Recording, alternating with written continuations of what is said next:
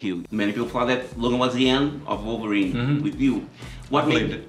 I believed it was. No, really. But what made you come back? When I saw Deadpool 1, in this part of my brain, I could see it so clearly, and I knew that it was also a side of the character that I'd never had a chance to play, and that kind of dynamic and tone with Deadpool, I was like, that'd be so much fun.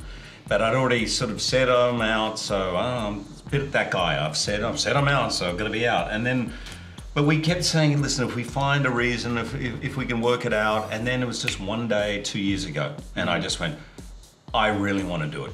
I need to do it. And I pulled over the side of the road and I rang Ryan immediately. I said, I don't know where you're at, but I want to do it if you're in. And 9 months later, we were filming. It was crazy. Also, when a friend calls you these days, they don't text, they don't email. When they actually call, you think something bad is happening. So I picked up the phone right away, and it was Hugh. And thankfully I asked him if he was alive, and he said yes. And that's when we got into it. And here we are. And Hugh, you played different versions of Wolverine. Deadpool and Wolverine in the beginning of the film. Did you know all of them? And which one did you like most? Oh, that's a good question. It's a great question. I think I'm very partial to Patch. A little part of me has a little sort of a bit of a James Bond sort of part of like, and so it was sort of for me, there was both those characters combined. Australian James Bond. Come on! What next? Yeah, I liked Patch. I mean, Patch is an interesting, right? Yeah, but there's a couple other ones that. Oh yeah. I like it personally. I like it very much. The Age of Apocalypse character. I was going to say the Apocalypse. Yes, I like it. That was kind of crazy. That was awesome. The hair coming in. Emma, you became famous with characters with Lady Di in Crown, yes, and Lady Chatterley, okay, very aristocratic ones.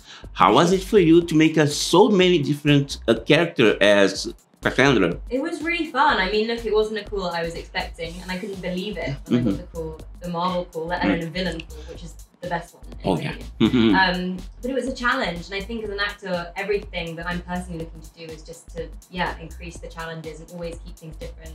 And also, I really wanted to do something where I'd learn a lot, and I feel like I've learned so much, not only about the Marvel Universe, but about how to work on a set of this scale, on a production of this scale, and it's been absolutely incredible. I love the opening scene of, but the Bye Bye song, yes? Yes. Was this a reference of X-Men 2 because it played on X-Men 2, or was it just a coincidence? Dude, I did not even know that. Really? No.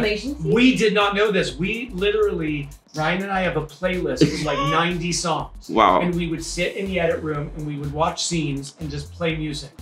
And when we listened to Bye Bye Bye to that sequence, we were like, that's it. Suddenly the violence made us all so happy, right? It was a weird Deadpoolian combination. No.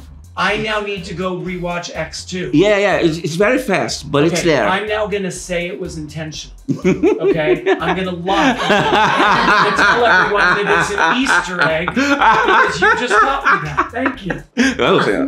Not at all. Thank you.